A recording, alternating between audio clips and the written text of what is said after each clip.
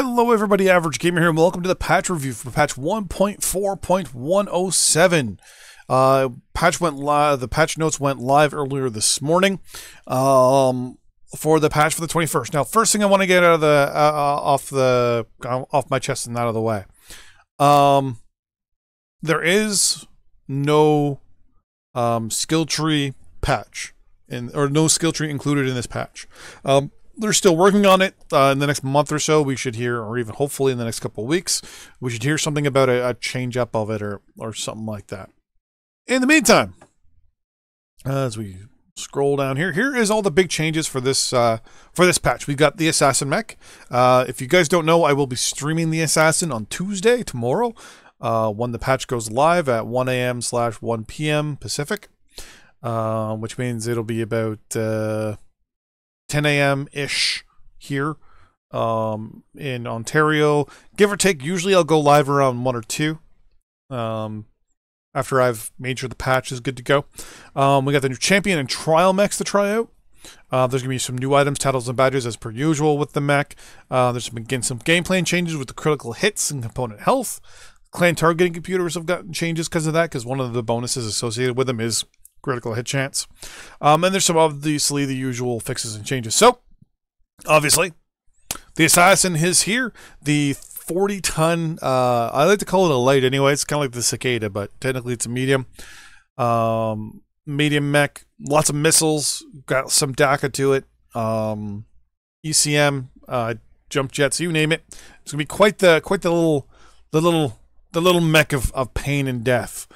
Overall, there's 3, 4, 5. There's 6 variants coming to the game. We got the 21, the 21, the 23, the 101, the 26, the 27, and the DD, the Dark Death. So 6 variants in total, counting a 7th if you got the special S version by paying the extra $20. There's obviously the new trial mechs we're gonna get. So we've gotten the Wolfhound 1C, which we're going to actually look at the builds for it. So it's going to have 1 large pulse and 4 medium lasers. We're also going to have a Phoenix Hawk. Here we go. And the Phoenix Hawk is going to have 6 medium lasers in ECM. No mask, no jump jets. Nothing. Oh no, got some jump jets. Sorry, my bad. My bad. We're also gonna get a Warhammer 6D in the trials, or as a new champion. Sorry, with 2 large pulse and 5 medium lasers. I'm gonna cough. I apologize. There we go. Close that one. We're also going to get the MX90, which we already know what that's going to be. Kabunk. 4 Ultra 5s with a lot of ammo. We're also going to get, obviously, the Adder Prime as well as a new champion. And the build out is for 5 medium lasers and a butt ton of heat sinks. We're going to get the Nova S as well.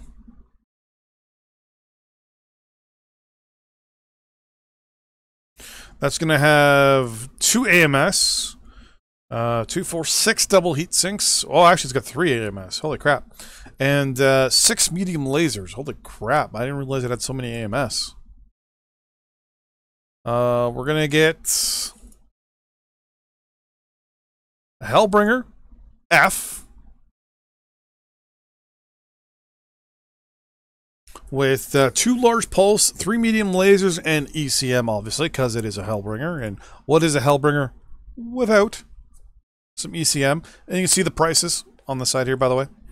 And then, obviously, last but not least, we have a Kodiak 3. Now, the Kodiak 3, they kind of went non-meta with this one, for the record. They went Qual Ultratons and 4 medium lasers.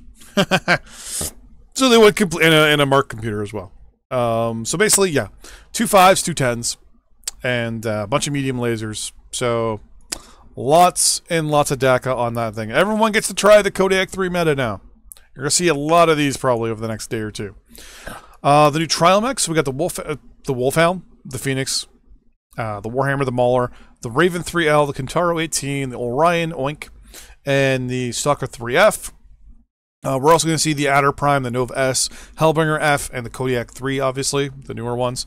And we're also going to see Jenner 2C, Hunchback 2C, and Jaguar Prime, and a Direwolf W. I think that's the one with the jump jets? I don't remember. Oh, then we got our usual new items and stuff like that. But we're going to get into the new stuff. So, mentioned all that stuff. Some gameplay changes. So there's been changes to the component health and critical hit system. Basically, they're saying is they weren't working. Critical hits are now going to work a lot better, quote unquote. Basically, they're going to register better from the reads. Overall component health is going to be reduced for a bunch of things. If you want to read it, go ahead. I'm not going to go through all these things, but component itself and component HP has been reduced across the board for a lot of mechs. The thing that was hit the most were the targeting computers, I've noticed. Mainly because they do the component or critical chance bonus. I don't mind it because they lowered the chances of critical hits now. Mainly because they were noticing, I think, some of the newer stuff, or certain things were doing way too good, basically, when it came to critting. I believe it was Gauss and PPCs, so they're kind of nerfing those a little bit.